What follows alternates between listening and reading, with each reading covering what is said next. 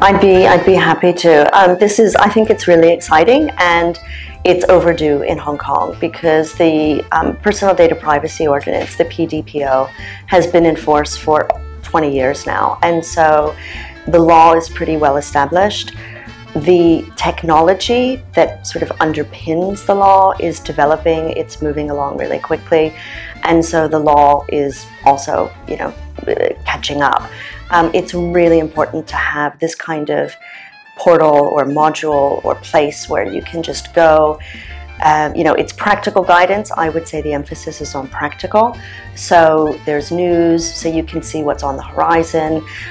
There are links to international guides, so you can do a bit of a comparative analysis.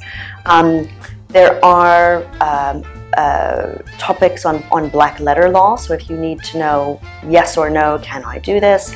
You can look that up. And there's also a legislation tracker, so you can see what the law is at the time that you're accessing it. So very, very practical and helpful.